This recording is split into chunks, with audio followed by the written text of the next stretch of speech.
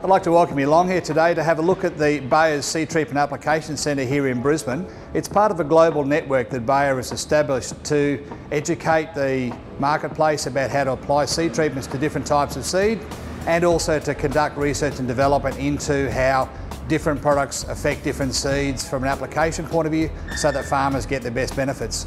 This Seed Treatment Application Centre, part of the goal of it is to teach people about the characteristics of seed. Each seed has a different set of application parameters that we must work through. An example is here something like this ryegrass seed. This is 500,000 seeds per kilo and has a different set of criteria to run the machinery by compared to lucerne seed that acts totally different in each type of machine. Then you go to lupins, or if you come to corn. This example here of these two corn samples, they look extremely similar, but there's actually 30% difference in number of seeds per kilo in both of those. Therefore, we must make allowances for this when applying seed treatment for the job. Wheat is another one. In this situation here, they look very similar, but these two wheat examples are actually 12% difference. So you need to tell the computer systems that there is a 12% difference. With this Seed Treatment Centre, we have all of these seeds on site so we can actually demonstrate to people how the different characteristics of seed perform differently through different machines and also have effects on our seed treatment products.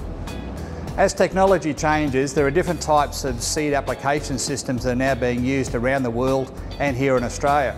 This system to my right here is a continuous treater that is now quite popular and common on mobile trucks applying seed treatments to cereal around Australia.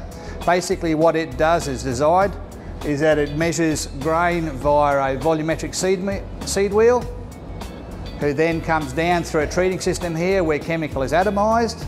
We have a computer control system here that controls the whole system in that it determines what volume of seed from a litrage point of view, then turns that into kilos and tells the pumps how much chemical is applied. This system is very accurate in that it measures chemical down, it then atomises the chemical on a meter wheel here, so you get thousands and thousands of little droplets of a chemical that is applied via a curtain to seed that then goes into a mixing chamber here where you get a lot of secondary coverage, and then the seed is treated at the end. These systems are a high throughput. This system here is a 10 tonne an hour unit, but quite commonly you see 20 and 25 tonne an hour units available now to farmers right across Australia. With continuous treaters, the secondary treating process is extremely important. About 60 to 70% of the final treating process is achieved through this secondary auger system. Here in the Bayer facility, we actually look at the different types of rotary systems, the different blade setups that can be achieved to make sure we maximise coverage on a seed-to-seed basis. There are different types of auger systems and mixing systems to suit different types of seed. Part of this facility set up here is to look at maximising the type of machinery setup so that we get the best result of products on the seed. There are limitations with the continuous treaters in that all products must be applied at the same time. An alternative to that is what they call a rotary batch treater. This system here is designed around treating all different types of seed. What it does is you have a similar weighing system here where it measures out a single batch of seed. In this case here it weighs out 2 kilos at a time or up to that amount. A specified amount of seed is then deposited in a rotary bin here where you have a plate at the bottom of it spinning in one direction. You then have a mixing disc in the middle where the chemical goes spinning in the reverse direction. The advantage with a rotary batch system is that you're putting on a specified amount of chemical with a specified weight of seed. Extremely accurate. The other advantage with a rotary system is that you can apply products in layers. This system here, we have 3 pumps over here, so you can have 3 different products going on at different times.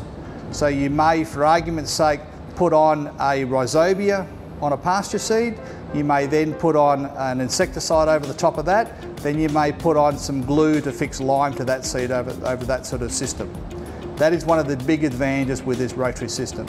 Not a lot of rotary systems are used for cereal seed purely because of the cost.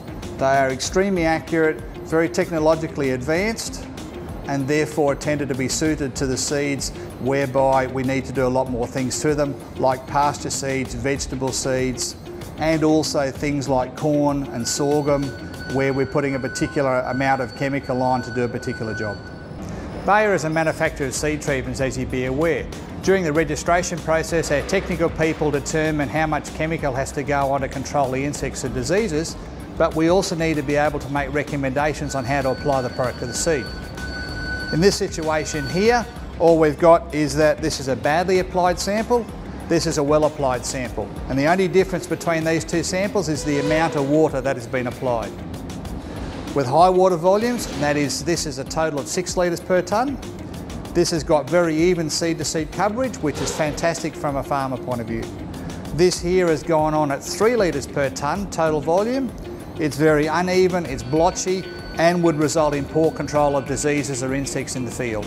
One of the goals of this facility is to be able to demonstrate this to people and show them the differences, so that when they go out and treat seed commercially in the field, they know how to apply the product correctly.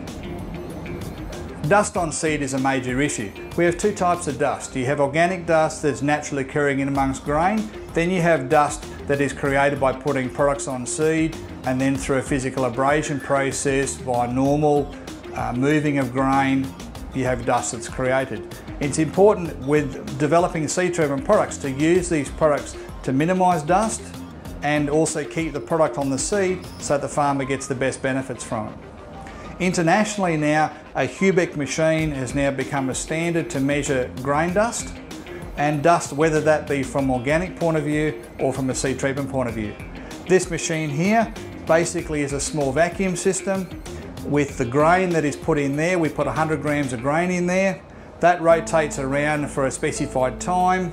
The little vacuum system then sucks through here, and we catch all of the dust on a small filter paper that is in the end of this black canister on the end here. That is then weighed, and we can then determine an amount of dust that comes off the grain per 100 grams of seed. Different formulations can influence this directly. When the filter paper is used there and it catches the grain dust, what happens is you end up with a filter paper looking like this. This is an example of untreated grain, so there is a natural level of dust that happens with wheat seed, and this was an example of that. After the seed treatment product is applied, we tend to find the dust is actually reduced. Here it's all centralised in the middle and it's actually less dust.